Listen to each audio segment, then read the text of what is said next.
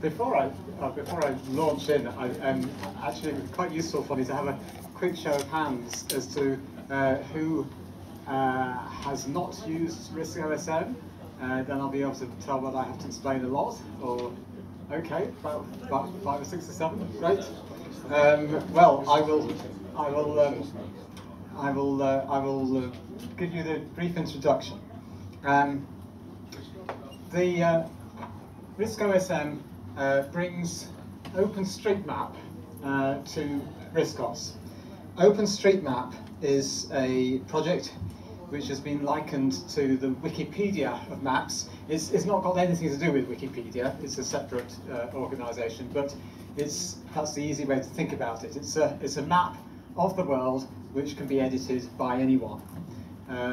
You can't edit it anonymously the way you can with Wikipedia. You have to set up an account, so it's slightly different in that respect.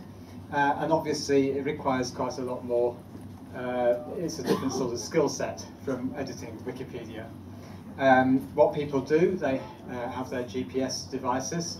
That could be something as simple as a smartphone, or it could be a more complex piece of kit. They will record the route that they have travelled when driving along the road or cycling along a route or going for a walk in the country. They will upload it into the editor, the track that the GPS device has recorded, and then they'll be able to plot on the map the footpath that perhaps has not yet been mapped on OpenStreetMap. As well as that, OpenStreetMap uses satellite imagery in quite a big way now. So you can overlay satellite imagery onto the map editor and record the shapes of buildings. If you record the buildings, that doesn't mean you know what the house number is, so people wander along streets and work out what the house numbers are, and then they record them on the map. So you will often find, there's 2 or 3 editors, people who are editing the map in a town who are interested, who are getting involved. There are also big sources of government data in different countries, some of which have been incorporated into the map. For example, in the Netherlands, they have a big database of all the buildings in the Netherlands, and there's data related to that loaded in. The Czech Republic appears to have that kind of thing too. In this country, we have information on the locations of bus stops and the unique IDs that allow you to look up the bus times, and some of those have been incorporated into OpenStreetMap. So the source of OpenStreetMap data is quite varied. The quality of the maps is therefore also varied. Some areas of the UK you will find immense amounts of detail. Other parts fairly poorly mapped. Good rule of thumb is if you find a university town, they're usually pretty well mapped because there's students doing it with their latest smartphones and all that kind of thing. But the best way is to explore it. Now, exploring it using a RISC-OS machine up to a year ago when we launched RISC OSM was rather difficult because OpenStreetMap has a web interface to the map, just like Google Maps and Bing and the other online mapping. But of course it requires JavaScript to move about and won't work with NetSurf. So we got interested in OpenStreetMap. My wife started contributing to it a few years ago, and we wondered whether it would be possible to take the data and do something with it under RISC-OS. And if it hasn't become clear by now, what I ought to explain is that OpenStreetMap, unlike Google and Bing, is purely vector data. It is points, latitude and longitude, joined up to indicate roads, joined up to indicate the boundaries of a forest or a building, individual points for small things like bus stops and for positioning the name of a town, that kind of stuff. And it is all vector data. So that means you can take the data and do anything you like with it and render it in all sorts of different ways. There are people who are taking route information out of OpenStreetMap and rendering sort of the kind of map you get of a bus route that you might have pasted up inside the bus, or like a London Underground train. So it doesn't have to follow the shape of the land. You can render it in all sorts of different ways. So what we have done is taken the OpenStreetMap data, which is free for anyone to use. There's no copyright restrictions on it, other than that you have to acknowledge that it is OpenStreetMap copyright. That's the only thing you have to do. And we have processed it into a form where we can use it in RISC-OS. And I ought to say RISC-OS, because that's how they used to say it at Acorn, and we've called our application RISC-OSM, because OSM is OpenStreetMap. The processing is quite time-consuming. If you go to the OpenStreetMap, there are various sources of OpenStreetMap data, but we've developed a little conversion tool called OSM Convert. And in the help file, we recommend a particular site here. This is a consulting agency that does OpenStreetMap data, and you can go to here and download the data for, say, Andorra. That's going to be nice and quick. I could demonstrate now. We use these little files here, which we call OSM PBF files. I say little, but I mean German is 2.4 gigabytes.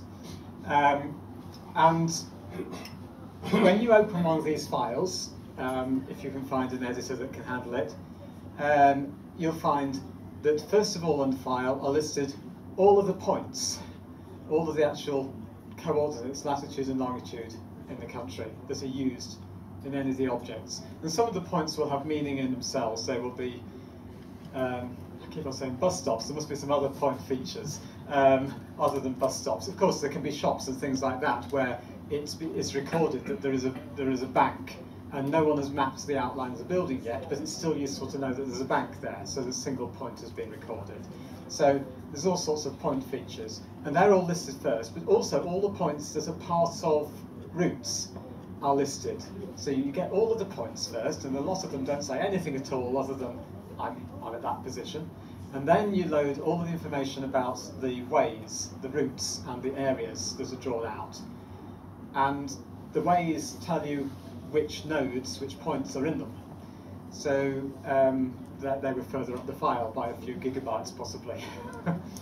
And then there's some further things which are called relations, and relations can contain ways and points, and they're things like, you know, a boundary of the county, which might be made up of a number of ways around the edge. It follows along a river for a bit of the way, and then it goes off on its own across a field, and then it comes round, you know. So if you were trying to take the, how big is British Isles at the moment? Yeah, British Isles, 828 megabytes. If you were taking that and trying to fish out the bits of the country that would be suitable for rendering a map of Wakefield, you'd have quite a long wait fishing through 800 megabytes of data to work out what was relevant for the area of map that you're wanting to use. So our OSM Convert software processes all of this into a different shape. We essentially divide up the world into squares. Of course, it's not squares, but sections like that. Then the software can just load the relevant part. And if you're going across several squares, it'll load the data from several squares and put it together. It's a bit more complicated than that, and you can read all about how complicated it is in the help file for OSM Convert, because I've written a bit more to explain it now. But the processing of that data, 828 megabytes of the British Isles, you need a big computer to do it. A gigabyte of RAM is pretty well essential if you're wanting to do it without getting bored. And even then, on the ARMX6, which we bought a few weeks ago, it still takes about 10 hours to convert the British Isles data into the right format for RISC-OSM. It's funny actually to have written an application which all the people trying to sell you new computers like to cite as something that you might want to, why you might want to buy their computer so you can use this software, which is quite nice. But we'll get on to the actual application now. now. First of all, RISC OSM works best with RISC-OS 5. If you're using RISC-OS 3, RISC-OS 4, RISC-OS 6, it will run, at least with 3.7 onwards. We haven't tested it with anything earlier. And the problem is with the limited WIMP slot, the 26 megabyte limit for the WIMP slot for those operating systems, we don't have enough memory to easily render maps of more complicated areas. So I'll show you how much memory it uses after we've been doing a bit of browsing around in a moment, and you'll get the feel for it. It's not horrendously large amounts of memory, but it is more than 26 megabytes very often.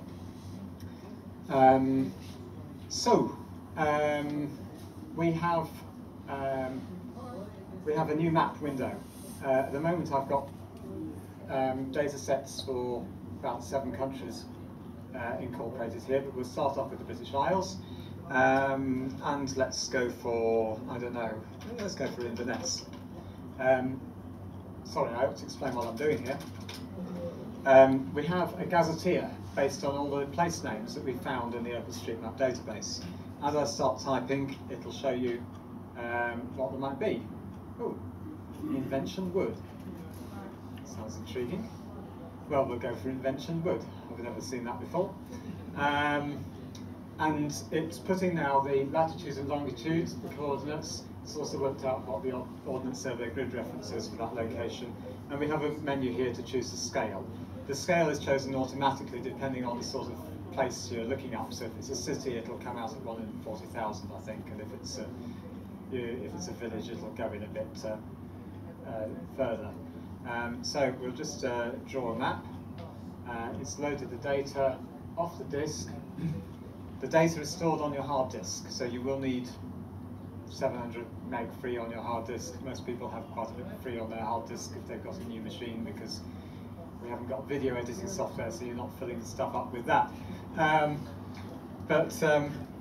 Anyway, we see here, it looks squashed actually on this screen, on the projector and on the screen in front of me, but it really ought to be. Oh no! Oh great! I would pick somewhere where there is some bug. Unfortunately, it looks like the whole place is underwater. Right, I'm just going to save that because somebody will want to look into that. Wait a minute. I expect it's called the location. I'll put that there, and we'll. Oh dear. There, that's a bit better.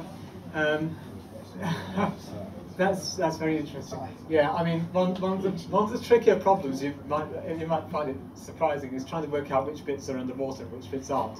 And the only way you can tell whether there ought to be water there is whether you can see some coastline. If there's no coastline in the map, then it's either completely underwater or completely not.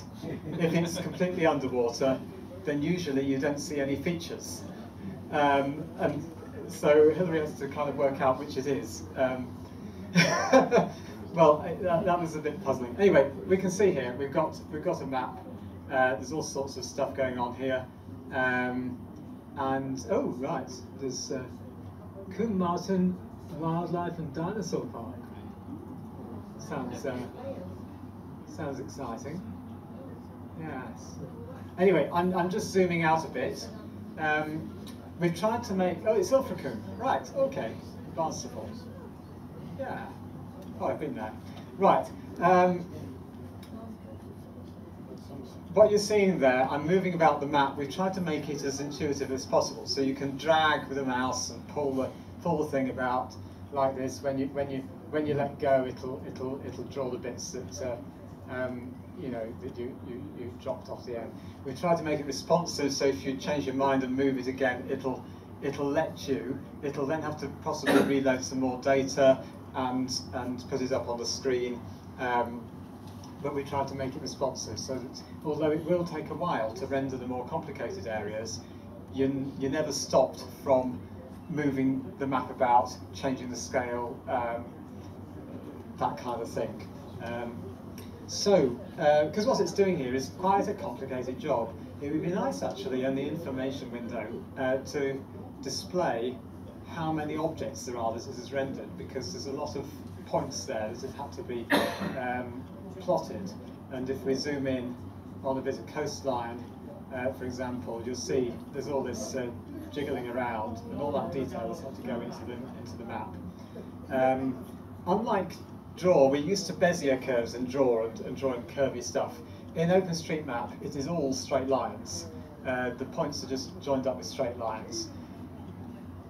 If people have put enough points in, you don't really notice the difference too much.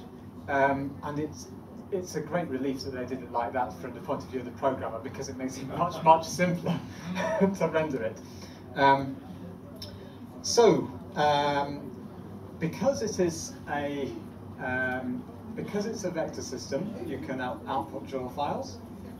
Once the draw file has been exported, you can go into Draw, and I think we have to ungroup it probably, can't remember now.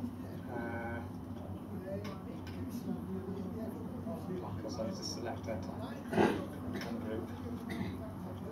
Anyway, you see here's a place name, and I can then move it somewhere else. You know, redesign things. You can put other annotations on. It will also export sprites if you want to. That's particularly useful if it's a very complicated area of the country that took a long time to render on screen. You can output a sprite so it doesn't take so long if you're using it in a form where that's suitable. And there is a lot of interaction based in this thing. I'm just going to go to a postcode. This is my parents' postcode.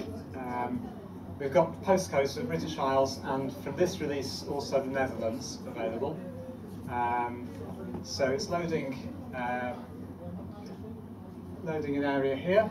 And if we zoom in a bit on the centre of Beeston, which is just near Nottingham, you'll see there's a lot of detail. Someone has done a lot of satellite imagery for bus stops, sorry, for houses. And why am I focusing on bus stops? It's ridiculous. It's probably because I'm thinking, ah yes, I need to control click to see the next bus's strongest stop.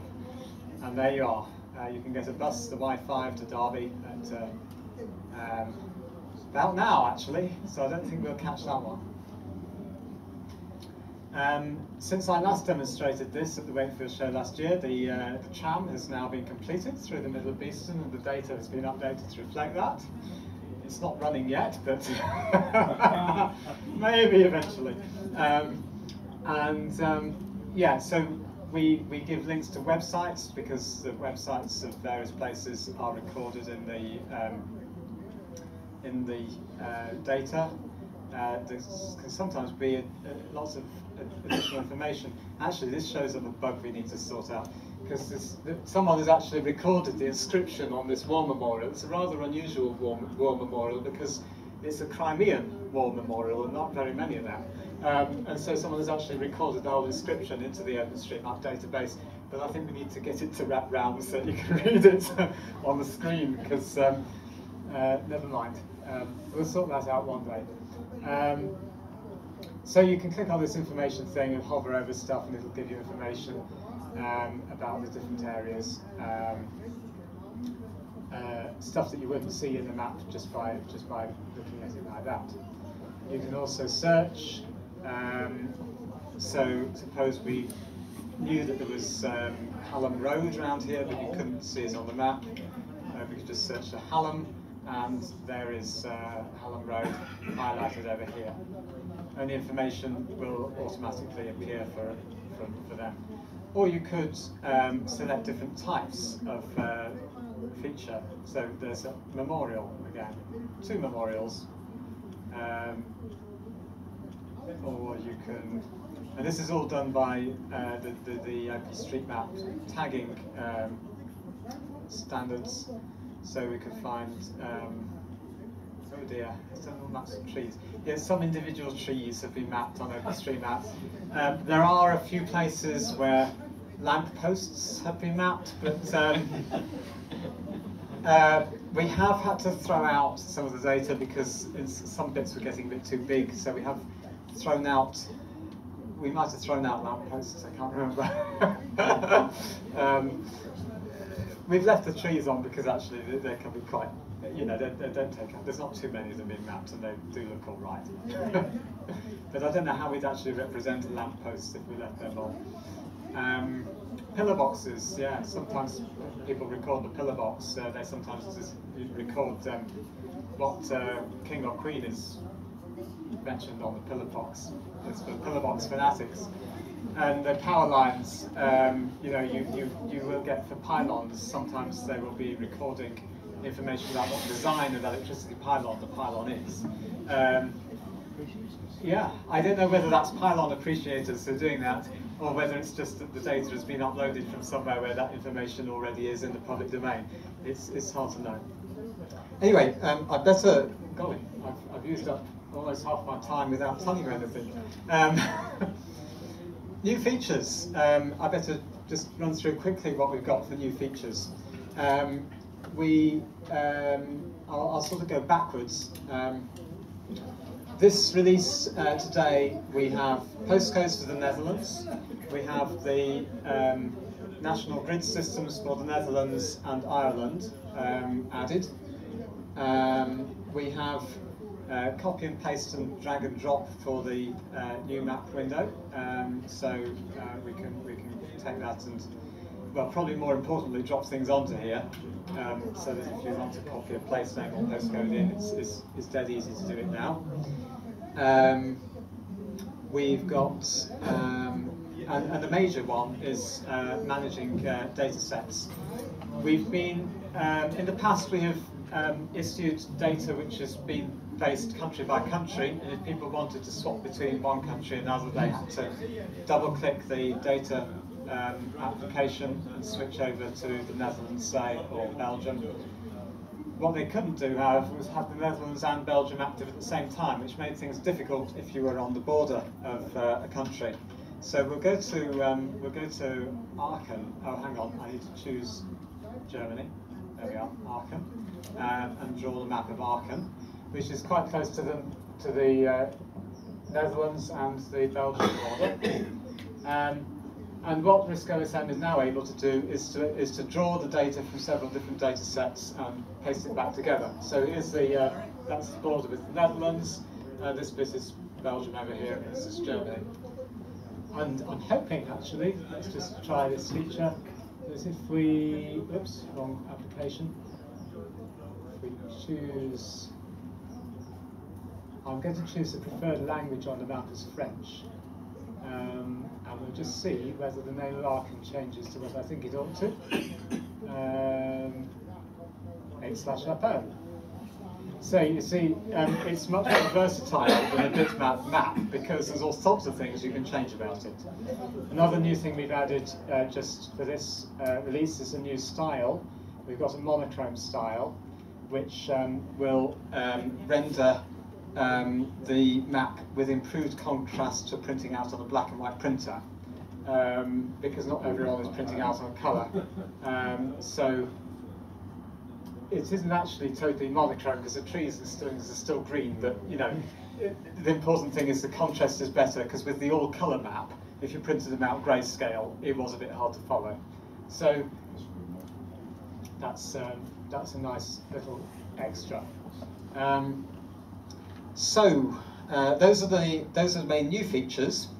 The new features that we've added since the launch last year, many of you will already be aware of as you're already using the software, but we focused on quite a lot of work to do with overlaying pins and tracks and stuff like that. I've got a little demo here, GPS stuff, here we are. If I drop this GPX file, which I pulled off the phone this morning, we recorded this on the phone on the way here, and you should be able to see the routes that we took to drive to the show this morning. If we zoom in on here, you'll be able to see which route we took around the car park and where the car was parked before. Well, I don't know whether it's still parked there because we moved it to unload things. We did stay on the road. I do have to point out we were on the road. Not there are inaccuracies both in GPS tracking from a phone, but also the widths of roads and things will not always be totally precisely right on OpenStreetMap anyway.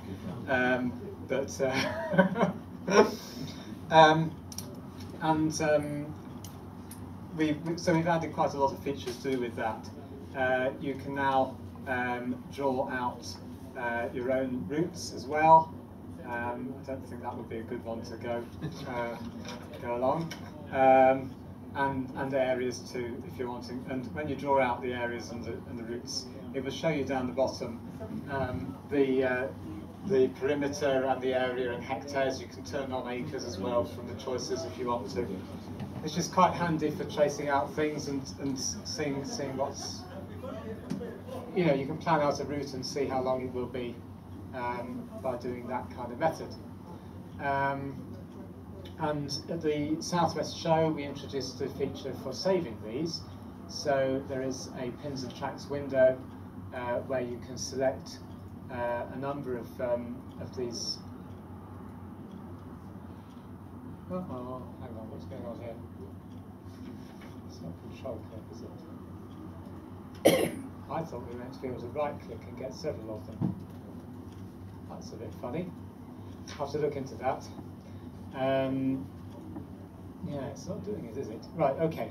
We're meant to be able to select several of them and export, so you can export them as GPX as well, which means you could load them back into your phone or GPS device so that you can follow that route along on the ground if you want to.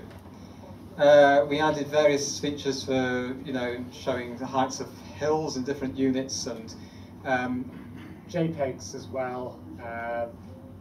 Often modern cameras and smartphones will record the latitude and longitude that the photo was taken. One of those didn't have the latitude or longitude in, but one of the photos was taken there and the other one was taken over here. I don't know what these are of actually. Oh, haha, yes, that's the play park in Allagate. Photo taken from there, looking towards the roundabout.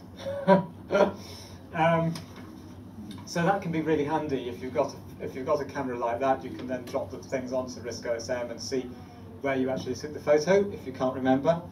And we've also added things like being able to enlarge the window. Not just the map. So this is just enlarging the window without actually zooming in, because when you zoom into different scales, different features will appear and others will be rendered differently. But you can enlarge or decrease like that as well. I said one of the things I was going to talk about was possible plans for the future for the software, because we've got quite a lot of ideas for things we could add, and I thought I might just float a few of them and just by show of hands take a quick straw poll as to which things you think are going to be the most useful, and then we might know what to concentrate on. It won't be promising whether we'll actually do them in that order, because some things are easy and some things are really hard. But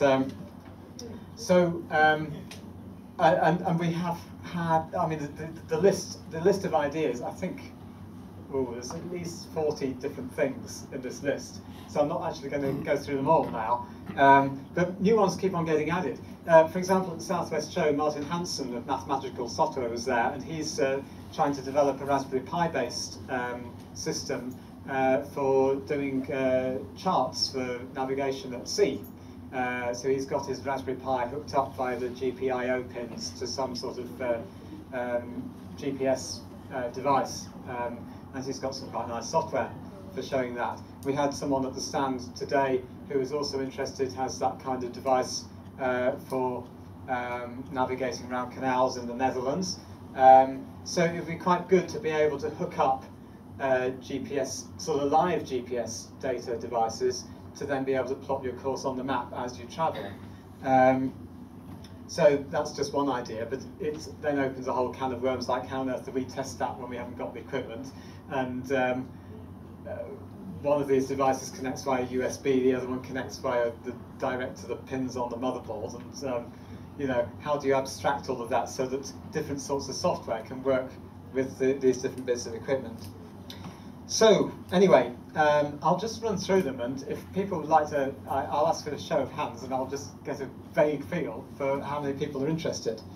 One of the things that we have been asked for, I'm just going to, oops, let's go back to to British Isles.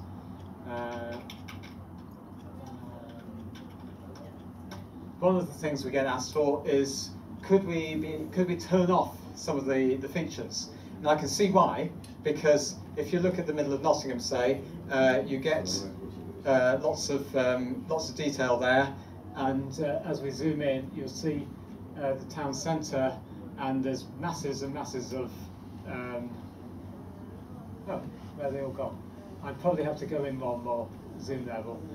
We then suddenly get inundated with lots of little icons for different types of shops and well, pubs, particularly at that level. And if we go in a bit further, we'll have masses of icons for all the different clothes shops and this, that, and the other. So one idea would be a simple list somewhere where you could tick, tick, tick which sorts of things you want to actually be there and which things you don't want to be there. Who would be interested in that? Okay, I don't know how I'm going to write the numbers down, but I'm going to estimate. And I've done far my pen isn't working. Has anyone got a pen? Thank you. Another idea is an editor which would allow you to see the different colours that are used on the map and say, well, actually, everything that's that colour, I would like to modify that colour, because then you could develop different styles of map fairly well. If you decide you don't like all the shops being bright purple, you could change it to something else. Anyone interested in that idea? No one? Oh, one. Okay, well. Next idea, this is sort of related, would be a full style editor. This would be a feature where you would have all the details about what zoom level each feature appears, what icon it might have, whether the text is shown along the road or which tags are used to work out what feature is what. And in other words, a simpler way of developing your own style sheets, because we do have the style sheet system already, but actually, first show of hands, has anyone tried editing their own style sheets? Great. Well, the documentation was worth doing for one person. I talked to Hillary at South Berkshire, she said, have a go. Right. It's very easy, that's why I'm not bothered about the colours, because it just changes the colours.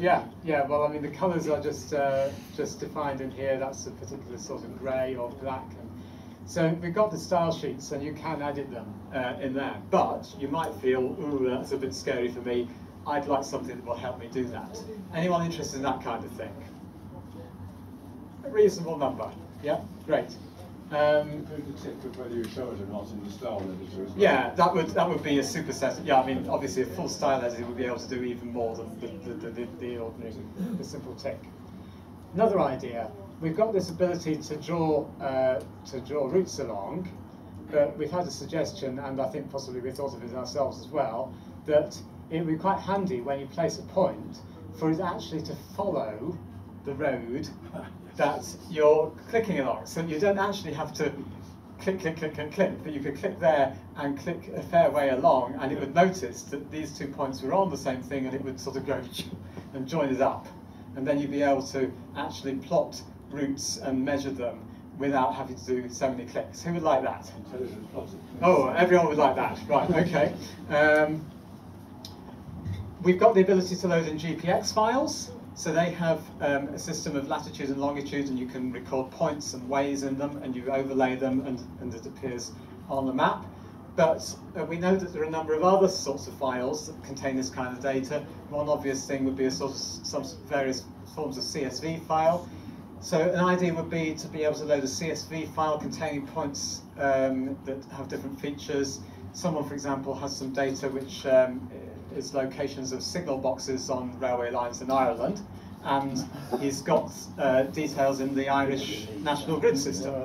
Now, at the moment we can only cope with latitude and longitude, but if you could load in a CSV file using a national grid system and then produce pins on the map, or load in a file which contains some sort of route that's plotted in something other than GPX, who would be interested in that kind of feature?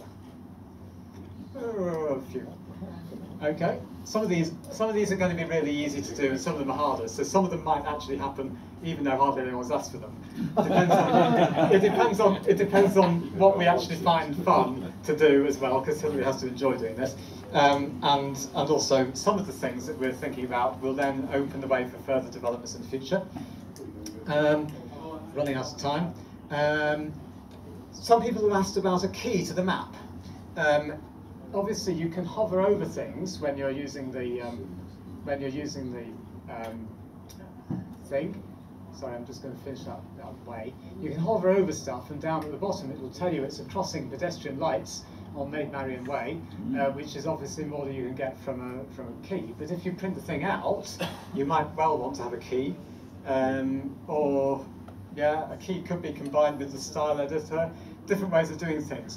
Would people be interested in a way that you could export a kind of key to the map as a draw file which you could then bung into your wherever you're reusing it?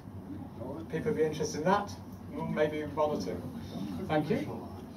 Another idea is this list of pins. We've got this list of pins. Which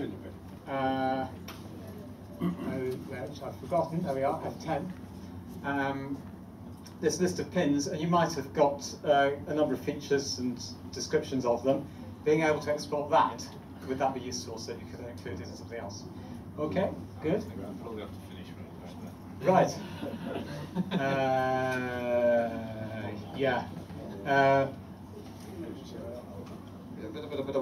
Would anyone like to be able to open multiple maps? You can only do one at once at the moment. No? Okay. Non-Western characters, Cyrillic, Greek, anyone interested in that? Because we don't support it very well at the minute. No one interested in that anyway. Okay. Thank you. I forgot the crucial one, which is who wants to run it on RISC 4 or 5 so we can deal with the dynamic area issue? Oh, God. That too. Okay. Thank you very much.